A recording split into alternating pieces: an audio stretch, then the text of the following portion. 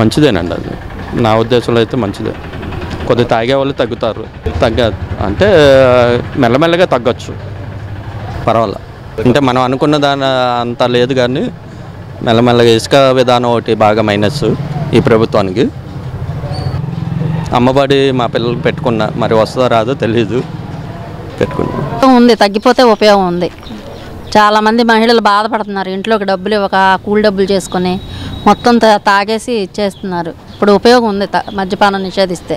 అసలు నన్ను అడిగితే బార్లన్నీ క్లోజ్ చేయడం మంచిది. ఈ మధ్యన రేపు ఘటనలు చూశారు కదా, ఆ బార్ వల్ల తాగేసి విచక్షణారహితంగా ఎమ్మెన్ ఎలా చేశారో మరి మహిళలు అందరూ కోరుకుంటారు. అవుతాయి బాబు, మద్యపానం ఒకటే కాదు, డ్రగ్స్ కూడా ఉంది హైదరాబాద్లో, మరి ఎక్కడేమో నాకు తెలియదు. ఆలోచన మంచిదే. మద్యపానం నిషేధం చేసినా దొంగతనంగా ఇంకా ఎక్కువ తెచ్చుకొని కూడా తాగుతారు. కాకపోతే లిమిట్గా పెట్టాలి. మీరు ఇంతే ఇస్తారు బార్లో అని లిమిట్గా పెట్టాలి. అంటే మరీ మద్యపానం నిషేధిస్తే వాళ్ళు ఉండలేక దొంగ సరికి డబ్బులు ఎక్కువ పెట్టి తాగేసి ఇంట్లో కూడా అమ్మేస్తారు. అందుకని తక్కువ పెట్టాలి. రేటు ఎక్కువ పెట్టేస్తారు. అవి చాలా జరిగినాయి. చంద్రబాబు నాయుడు గారు పెట్టినప్పుడు అవి అలా జరిగినాయి కూడా. అదైతే మాకు తెలియదు బాబు, తగ్గినాయి అనుకుంటున్నాం. తగ్గినాయి, ఇప్పుడు కొంచెం పర్వాలేదు. ఎక్కడికక్కడ ఫ్లెక్సీలు ఫోటోలు తీసేస్తున్నారు కదా పోలీసులు, తగ్గినాయి, కొంచెం పర్వాలేదు. ఆగేవాళ్ళు తగ్గిపోయారంటే చెప్పలేము, కొంచెం అయితే కొంచెం పర్వాలేదు. అందరి ఫ్యామిలీల్లో కొద్దిగా ఈక్వల్గానే ఇద్దరు తెచ్చుకొని ఉంటున్నారు. కాకపోతే మందు లిమిట్ పెట్టాలి. అలాగని తీసేశారనుకోండి, వాళ్ళు 50 రూపాయలు పెట్టేది 100 రూపాయలు పెట్టుకొని దొంగతనంగా వాళ్ళు పెద్దోళ్ళు అయిపోతారు. అలా నేను చాలా చూసాం మేము. మరి వాడు తాకుండా ఉండలేడు, దొంగతనంగా ఇప్పుడు ఎన్ని దారుల్లోనూ దొరుకుతాయి. ఇప్పుడు ఒక చోట ఉల్లిపాయలు రేటు ఎక్కువైనాయి అంటేనే ఇప్పుడు దాచేసుకొని ఇంకా తర్వాత 100 రూపాయలకు అమ్ముకుంటున్నారు. దొంగ సరుకు అమ్ముకోలేరా ఏంటి? అమ్ముతారు. అంతే, లిమిట్ పెట్టాలి. మద్యపానం నిషేధం అంటే జరగని పని. నిషేధిస్తే ఏం తాకుండా ఉండరు. సిగరెట్ అలవాట్లే మానుకోలేకపోతున్నారు. ఇప్పుడు మేము పొద్దున్న టీ తాగుతున్నాం, టీ తాగకుండా ఉండలేక ఇంట్లో కాకపోతే బయటకు వచ్చైనా తాగుతాం. పెట్టలేదు అనుకో బయటికి వెళ్ళి తాగేస్తున్నారు. అలాగని దొంగతనంగా తాగకుండా ఉండలేరు. వాళ్ళు 50 రూపాయలు పెట్టి 100 రూపాయలు పెట్టి తాగేస్తారు. లిమిట్ దీనికి అంతే. ఇంకా ఎక్కువ తాగితే ఇంకా లోపలేసి అంతకన్నా ఎక్కువగా అసలు వదలకుండా చేస్తే మంచిది. ఒక 4 రోజులు మద్యపాన నిషేధం అన్నది కల్లో వార్తే.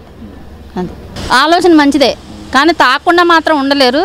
ఇక దొంగతనంగా అమ్మేసుకొని అందరూ ఇక మామూలుగా విచ్చలవిడిగా తాగేస్తారు. దొంగతనంగా ఇంకా ఇంట్లో 10 రూపాయలు ఇచ్చేది కూడా ఇవ్వరు. అది మేము చూసాం. తాగేసి ఇంకా ఇంట్లో ఉంటారు.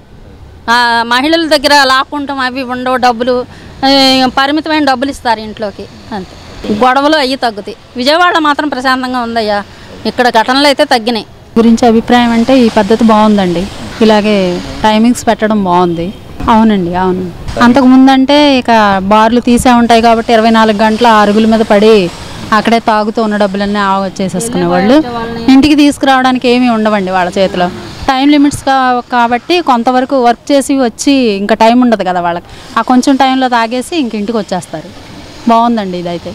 అవునండి, కొద్దిగా తీసుకొని గబగబా ఇంకా ఇంటికే వచ్చేస్తారు. ఇక తాగడానికి బార్లు ఉండవు కాబట్టి వచ్చేస్తారు. అవునండి, అది కూడా అనిపిస్తుంది. పొద్దుగుకిన తర్వాత తాగేసి మళ్ళీ రోడ్ల మీద ఇళ్ళకి వచ్చేటప్పుడు యాక్సిడెంట్లు చేసుకొని ప్రాణాలు పోగొట్టుకొని అలా చేస్తారు కదా. ఇప్పుడైతే తొందరగా మూసేస్తున్నారు కాబట్టి వాళ్ళకి అంత ఇది ఉండదు అనిపిస్తుంది. బాగుందండి ఈ ఆలోచన. తగ్గడం అయితే తగ్గదు కానండి, తాగడం తగ్గిస్తున్నారు. వాళ్ళు తాగేస్తూ ఉంటారండి, కాకపోతే తగ్గిస్తారు. విపరీతంగా తాగేవాళ్ళు కొంచెం లిమిట్ ఉంది. జనాలకి ఏ ఉపయోగపడుతుందంటే లేట్గా వెళ్ళి తాగేవాడు ఇక తాగడక, దానివల్ల కొన్ని ఫ్యామిలీలు సుఖపడతాయి కదా, మనుషులు డబ్బులు సేవ్ అవుతాయి. భార్య బిడ్డలతో గడిపినా సుఖంగా నిద్రపోయినా ఫ్యామిలీ సుఖపడుతుంది, అంతే కదా. ఇంకా పూర్తిగా మానిపించేస్తే ఇంకా సుఖపడతారు, మంచిదే. చాలా వరకు తగ్గారు. టైం టు టైం పెట్టారు కాబట్టి తగ్గారు, పర్వాలేదు. చిన్న పెద్దలాగా కుర్రోళ్ళు కానీ ఎవరైనా అల్లీలు తాగి చిలవిడికి బళ్ళు తోలుతాం, ఇవి చేయటం, ఇది కావాలి గోడవలు. ఇప్పుడు పర్లా ఏముంది, ఏం చెబుతాం, ఏం పర్లేదు. ఇంతవరకు ఏం లేదు. మరి ఇంతవరకు ఇల్లు అన్నాడు, అదన్నా ఇదన్నాడు, కాగితాలు రాసిన ఏం లేదు. మరి తర్వాతే మరి ఏం జరుగుద్దో ఏమో తెలియదు. తగ్గారు. నేను మాత్రం తాగను, చూస్తుంటే తగ్గారు. తగ్గలేదండి ఏమి, మామూలుగానే తాగుతున్నారు. తాగకుండా మాత్రం ఉండట, కాకపోతే ఇంట్లో వాళ్ళని ఇబ్బందులు పెడుతున్నారు బాగా. ఏమి లేదు, చేంజ్ అలాగే ఉంది.